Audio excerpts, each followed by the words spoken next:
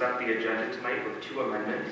The first amendment would be to item number 13, which will now read, motion to approve allowing the fire chief to apply for the AFG grant with a 10% city match. And the second will be to item 23, which will change the amount to amount not to exceed $68,063. Support. Motion by Councilman Garza, supported by Councilwoman Croft.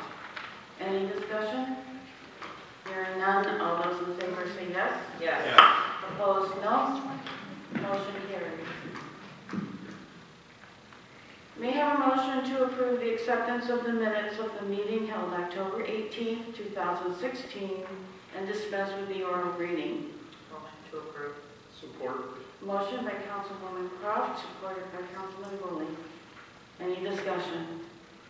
Hearing none, all those in favor say yes. Yes. Opposed, no.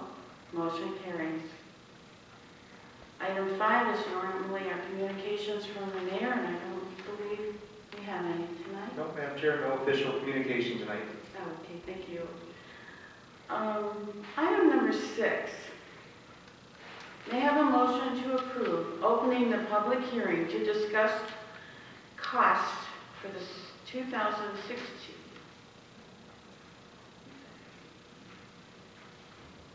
2016 winter special assessment roll for the street lights in the city of Taylor. Motion to approve. Support. Motion by Councilwoman Croft, supported by Councilman Garza. Any discussion? Hearing none, all those in favor say yes. Yes. Opposed, no. Motion carries. This, ma'am, is when we open the floor to any interested parties regarding the street lighting assessments. So, may I please have you, raise your hand and I'll call on you one at a time? Yes, ma'am, come on. Please come to the podium, give us your name and address, and tell us what's on your mind. Okay, my name is Shy Moore, and my address is Post Office Box 1763, Taylor, Michigan. I have a home too, but I don't really want to broadcast it to the world. Okay, I have a number of questions about this. The notice that I got from the city is, I don't know if it's intentionally obscure or if it's just obscure. For example, it says percent increase 1.03%. It is not. It's 3%. I'm sure that he did that in order to allow people who don't understand percentages to calculate. And I'm sure nobody did it. I would like to know how long it would take. I've gone to the website. There's no real information. I'd like to know how long it's going to take. It said it was supposed to start in early fall of 2015 on the website. I'm assuming it hasn't. Mr. Murphy, would you come to the podium and help us answer these questions? Madam Chair, Yes. could you clarify the question of what were you expecting to start in 2015? According to the website, it's supposed to start 2015. You're It talking says, about for Taylor specifically, it says early fall. You're talking about a cost change, or are you talking about? Talking about what? I still don't understand the question. Are you talking about replacing lights? Are you talking Yes. about cost increases? I'm talking about replacing the lights and costs. I'm talking about all of it. The LED program. Yes, Okay. that's what I'm talking about. Madam Chair, Mr. Mayor? while Mr. Markey's coming up to answer the assessing portion of it, I can answer the LED replacement. Those LED conversions on Telegraph Road, that's already begun. The mercury vapor portion, which is 1,366 lights citywide, that is in the process of being finalized, and then it will have to go out to bid still. So, as we said in the last meeting, that portion will likely start sometime late this year, early next year. Okay, it says on this list 400 streetlights. Madam Chair, You said 1366. Telegraph Road is 400 streetlights. Oh, okay. It says City of Taylor. Okay. And that portion is near completion. All All right. There are a lot of streetlights out on Telegraph right now. Is that why they're out? 80 remain out. They remain out for various reasons. They will all be operational by mid-December. Okay. Now, I have a question. I haven't seen any of these that I'm aware of, but when I put LED lights in my home, they do not spread the way an incandescent bulb spreads. So you get a cone of light that's very narrow. You might get as many lumens, but you do not get as much light. So, Madam Chair, I can only tell you from the ones that we have installed, they produce a much brighter light, a much whiter light, and they last longer and they're more cost efficient. brighter and whiter, but narrower. No, Madam Chair, it is very similar to the current projection. Okay. It has the same bulb, it has the same cone shape, it has everything the same. All right. It is just an LED bulb. Now, I don't know what you're using at home. You could have a different, LED bulb. well, and there's different shapes of LED bulbs, so you could have had one shape that had a wider projection, and then when you put the LED in, it had a more narrow projection. That could be why it's a smaller footprint, if you will. Okay. What are we doing with the old lights, or is Detroit Edison taking care of that? Madam Chair, Detroit Edison does take care of that. Okay. Do you know what they're doing with them? I do not. Okay. Because I want to take, okay. Okay, now when will this assessment go down? According to the website, which has so far been wrong about everything, 2 to 3 years we should have recovered the entire cost of this. So when will the assessment go down? I can't answer when your assessment will go down because utility rates fluctuate from year to year. I can tell you that the return on investment from an LED investment standpoint is approximately 2 years or a little greater than. Well, they say 25 to 40%, but if you check the wattages, it's actually closer to 70%, so there must be some other costs in there besides the electricity. Yeah, Madam Chair, there's a complete calculation for the ROI, but Is again, it complete? there's a complete calculation. There's a lot of factors that are considered in the return on investment. Right. So, but approximately 2 years to recover our cost on LED conversions. Right. So when might the assessment go down? Never? Is that the answer? Madam Chair? So far, nothing's ever gone down. Well, again, we buy the utility from Detroit Edison, so it depends on their rates.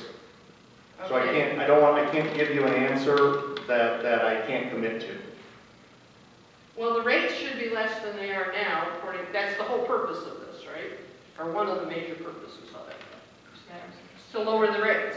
I mean, to lower the amount, the cost, not the rate. We're having two conversations, Yes. an assessment and an LED conversion. Right. The LED are more efficient I got and they last Cheaper to longer. operate. They're cheaper and better. Right. The assessment, which is the item 6, Mm-hmm. this is just to discuss the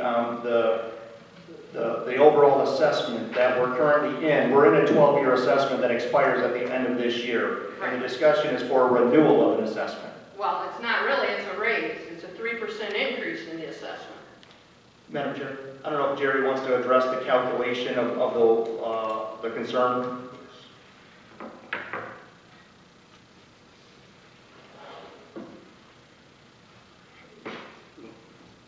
Mr. Markey, real quick before you get going on this.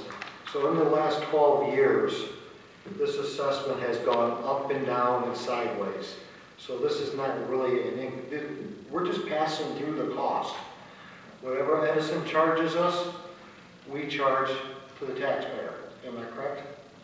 Madam Chair, to Councilman Johnson, that is correct. The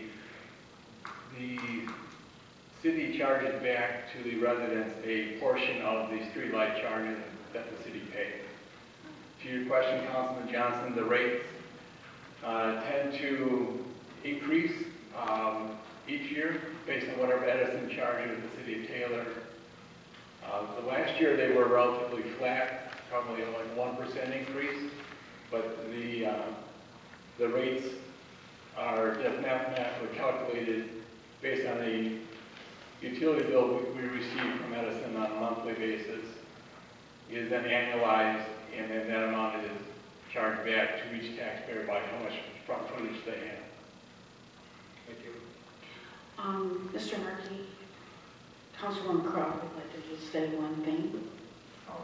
No, my understanding was that it's not, we're collecting approximately $700,000 on the assessment, but our cost to DTE that the state pays is $1.2 million annually, correct?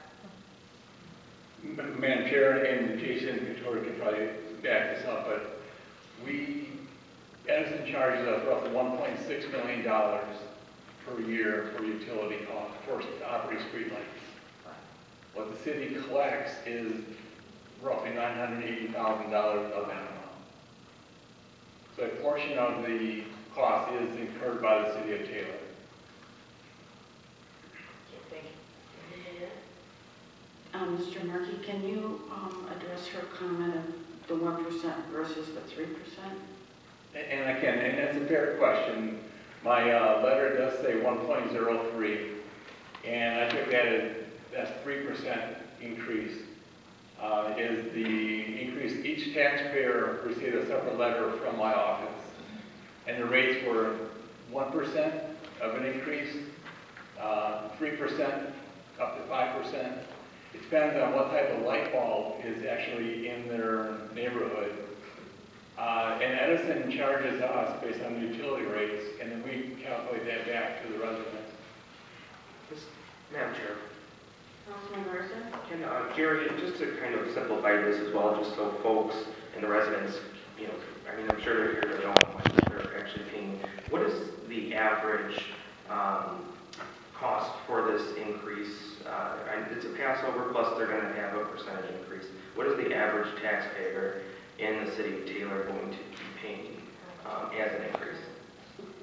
And if we could, Madam Chair, Councilman Garza, roughly 14,000 residents will see a $2 or less increase in their streetlight special assessment. $2?